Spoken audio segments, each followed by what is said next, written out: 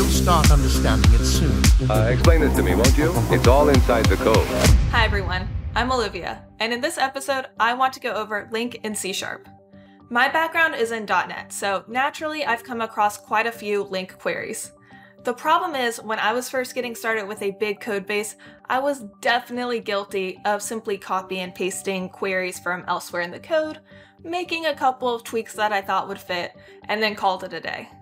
I never really took the time to understand what LINQ is and how powerful it can be. So today, I'm going to show you a demo so you can learn what LINQ is in just a few minutes. I'll be using this repo on GitHub so that you can try out the code yourself.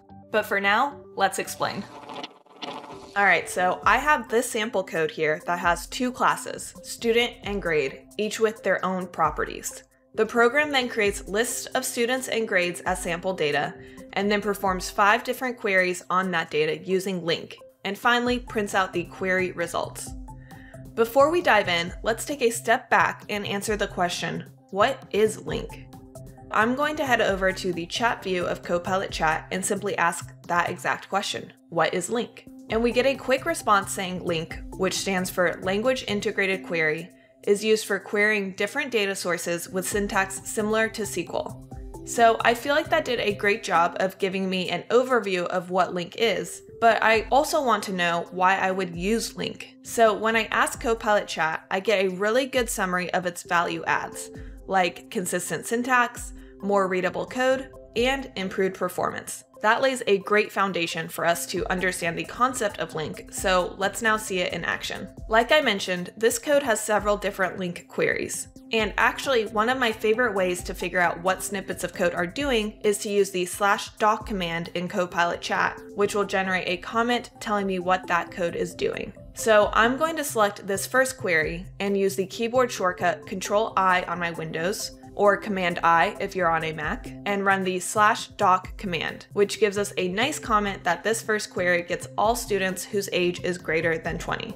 Now, let's look at the syntax to see how this query is structured. If you're familiar with SQL, this will look really similar to what you're used to. Basically, it's saying that from our students dataset, where a student's age is greater than 20, select that student. So that will return every student in our students dataset whose age is greater than 20. Let's check out this next query, which is a little more complicated because it uses a join. So we are saying from the students dataset, join it with the grades dataset based on the ID in the students dataset, matching the student ID in the grades dataset. Then we have where the grades score is greater than or equal to 80, and select the student's name and the grades course. And this is why the join is necessary here, because we're retrieving data properties that exist in both tables. If we were only looking at the grade table, we'd have no way to get the student's name, so we have to join the datasets.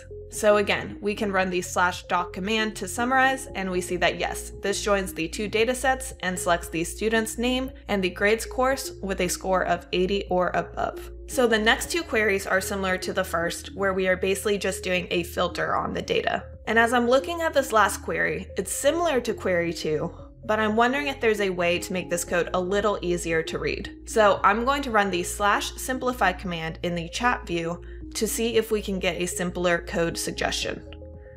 So you'll notice that what it suggests is actually changing the code from the SQL-like syntax to a syntax that looks more like invoking a method. And let's actually ask about the different ways you can write LINQ queries so we can learn a bit more about why we got this suggestion. And when we do that, we get this great response giving us an overview of query versus method syntax. Turns out these different syntaxes can be used interchangeably with LINQ, so it really just comes down to your personal preference for which way is simpler to read for the given query. Alright, so finally, let's go ahead and run this program and verify that our queries are giving us the expected results.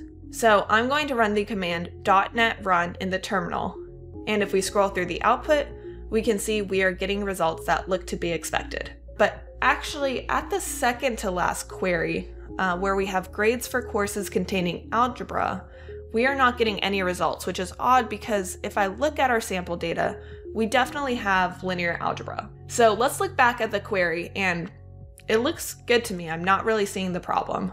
So I'm going to see if Copilot can help me by running the /fix command and saying this should return grades for courses containing algebra. Oh my gosh. Okay, so Copilot's like, well, yeah, you spelled algebra wrong.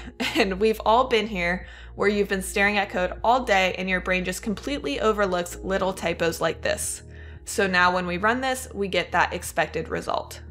Now, it's never a great idea to only rely on catching errors like this at runtime. So you should always have unit tests. So first, I'm going to pop this query into its own method so I can easily test it.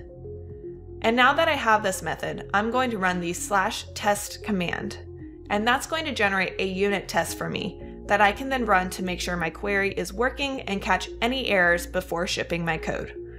As you work more and more with LINQ, you might end up with some really complicated queries across your datasets. So it's always smart to generate unit tests for your queries so you can ensure you are getting the expected results. In this video, using features integrated in VS Code, we learned what LINQ is, saw some queries in action, learned about query versus method syntax, and reinforced the importance of having unit tests. Was this helpful to you? How would you explain LINQ? We would love to see your explanation in a video or blog post. If you create one, drop the link in the comments and we'll pin the most liked explanation. And while you're here, make sure to check out our other videos in the VS Code Explains series. Happy coding!